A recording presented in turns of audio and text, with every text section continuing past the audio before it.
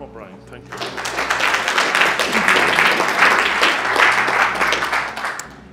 Making membership memorable. I only thought of that in the car driving over here. It's the beauty of technology. Hands up, those of you who are in a club who appoint mentors. Okay, there's just a couple of clubs who don't. Hands up, those of you who have been a mentor. Most of you. That's great. Before we go into the talk proper, I'm going to play you just a little bit of a video. Now, I apologize that I didn't bring a speaker, so I'm not sure how well this is going to work and whether you'll be able to hear it, but fingers crossed, we'll see if it works. And I'll turn the volume up. Hi, this is Don Howe, and the topic for this golden nugget is mentoring. Socrates mentored Plato. Plato mentored Aristotle. Aristotle mentored Alexander the Great, and Alexander the Great almost conquered the whole world. Mentoring is basically training or discipling others, and anyone can be a mentor. You don't need to be perfect in order to be an effective mentor. As a mentor, you'll teach both skills and character. Skills are usually taught intentionally, while character is usually caught or taught unintentionally. You should only mentor a person who is ready, willing, and able to grow. I like to say, look for a fat person. F-A-T.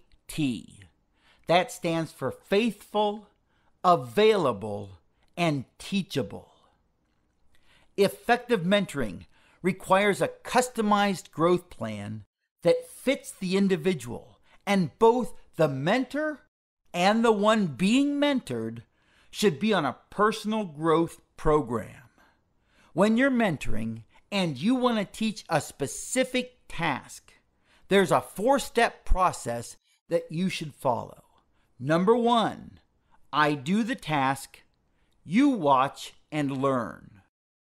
Number 2, we do the task together. Number 3, you do the task and I watch and I offer feedback. And number 4, you do the task. That's how Howe Insurance Services has designed their mentoring program. In order to be a good mentor, you've got to expect results.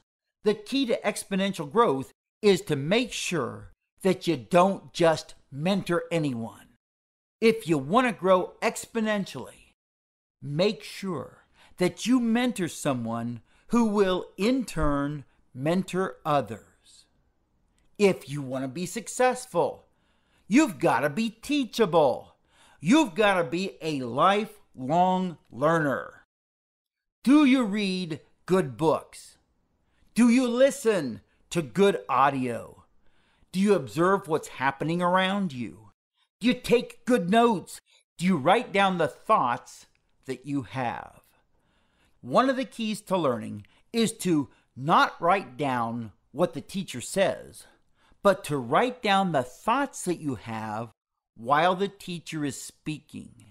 In other words, take what the teacher is saying and figure out how to apply it to your own life. I expect you to take notes. As you listen to these golden nuggets, I expect you to write down any thoughts that might come to your mind, and I expect you to grow. This is because I believe that you are a winner, and given enough time, you will win. Yes, you are a winner. Okay. Now, not all of that is totally applicable to a Toastmasters mentor, but it gives us a general picture. Now, mentorship as such doesn't just happen. In a club situation, you have to plan for it. Who does the planning? The committee. The committee. No, not just the VP Education. It should be a committee job. Why? Because it involves more than just one person. It involves everybody in the club. And the committee is the best place to set up a plan as to how the mentoring is going to be done, to make sure that a mentor, a suitable mentor, is appointed to every new member. And bear in mind that that is a relationship, and therefore the mentor and the protege need to be a good match. Now, I have a handout here which you can pick up on the way out, which is a template which you can use for giving to your mentors, and also a checklist that they can follow when they go through their mentorship. Don't take it as gospel. Amend it to suit your particular club and your particular circumstances. And there is one slight, I don't know what you call it, a mistake, but I put pathways into the second meeting. Well, really pathways should be going into the first meeting. So, let's talk about the first meeting. What's the most important thing that the mentor needs to establish at that first meeting? Relationship. No, we're talking about now the mentor needs to get information from the protege. So what should the mentor find out first? Goals. Why is the member there? What is the member's personal objectives? And what else can you think of? Skills that they already have. Skills that they already have, very much so. What's their current skill level? What do we do in Toastmasters Club? Why do we applause all the time? Why is it Madam this, Mr. that, and so on? We need to explain that, because that can be very strange to a new member. Anything else that we should be talking about? Well, I suppose what your outcome will be, what you expect or hope. Exactly. What do you... No, we've said what you're going to get out. It's what the club can give to you as a new member. Right? How is the club going to meet your personal objectives? And then, of course, the last thing that should be in there is, of course, pathways. We must be introducing pathways. Now, Paul gave a fantastic presentation just now. Take that on board and make sure that the new member understands how to access pathways and understands what pathways is all about. That is key, in my opinion, to getting the member into the system with the minimum amount of stress. You need to give them the date in the next meeting to encourage them to come back. Excellent one, yes. If you didn't hear that, give them the date of the next meeting, so to make sure they come back. But we assume that they've actually paid their money, and once they've paid their money, there's a good incentive for them to come back. But good point. Okay, we now assume that they've been to one meeting or two meetings, and they're beginning to get into the idea of Toastmasters. So what should we do now? Okay, but what do they know about roles? Not a lot, I would say. Appoint a mentor. Well, we're assuming that the mentor has been appointed, and this is the mentor's second meeting with the new member. Set the targets. Yes, but that's, as we know, Toastmasters is self-driven, therefore it's up to the member to set their own targets. We're not inclined to. We can encourage them to set their own targets, certainly. Excellent. Excellent. That came number 4 on my list. But yes, make sure that they have a handbook and they understand the contents of that handbook. The handbook, if you don't know and if your club is not using it, it's a fantastic resource prepared mainly by Mary Walsh and Sharon O'Neill in Blarney Club, but it has been sent out to every club. Give it to every member, please. It's an excellent resource. Okay, when I joined Toastmasters first, I thought it was just, well, I knew there were loads of clubs, but I didn't understand anything about Toastmasters, what Toastmasters was. So it's a good idea in the early stages just to, not to explain in great detail, but just to let them know that Toastmasters is not just the club, that there are layers of support going all the way up to the international board. Now, explain the area, that there is an area of 3, 4, 5 clubs, 6 clubs maybe, and a division above that, and a district above that. That's as far as I would go. Explain that whilst there are jobs that you can do within the club, and those of course are the club committee jobs, which again you should explain, but there are also opportunities to move out of your club into an area position or into a divisional position. You're not just restricted. Now, many members won't be interested in going outside of the club, but there are going to be the odd ones who actually have an ambition to go on the leadership path. I don't know about you folk, I didn't know anything about the leadership side when I joined Toastmasters. It sort of came up and it tapped me on the shoulder and encouraged me to go on the leadership path. And of course, the very important thing is the icebreaker.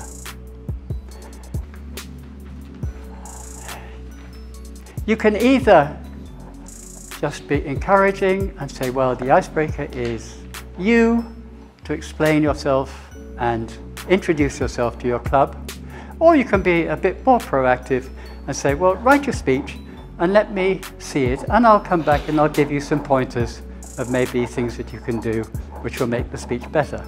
And the first thing that I say to any member when talking about their icebreaker, which is a 4 to 6 minute speech, write it down in 600 words.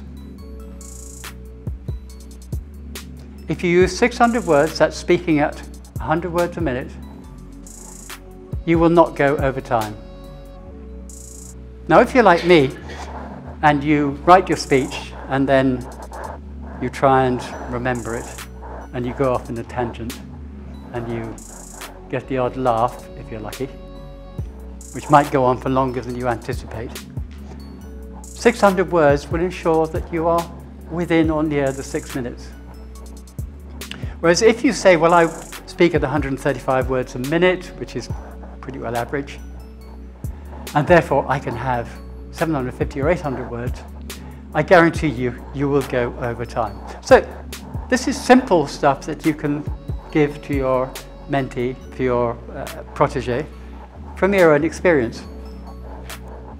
So some, like my latest mentee, protege, I can't get used to saying the word protege. He did his icebreaker at his second meeting, and he didn't need any help or advice. So what he needed was to know a lot more about Toastmasters, about the whys and the wherefores of what we do in meetings, and about the Toastmasters organization, because he's already quite a good speaker.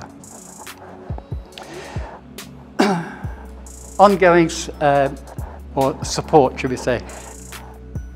We're going to support that member, we're going to advise them, we're going to give the guidance, and we're going to give them help when they ask for it. Now, generally speaking, what Toastmasters says is that your mentorship should go on for the first 3 speeches. Well, that's up to you, isn't it, really? Some proteges need help for more than just the first 3 speeches. Some don't even need that. After their icebreaker, they're up and running. That's up to you to establish with your protege. But they do say that your mentorship should have an end. So what happens ongoing? Think about your own Toastmasters journey.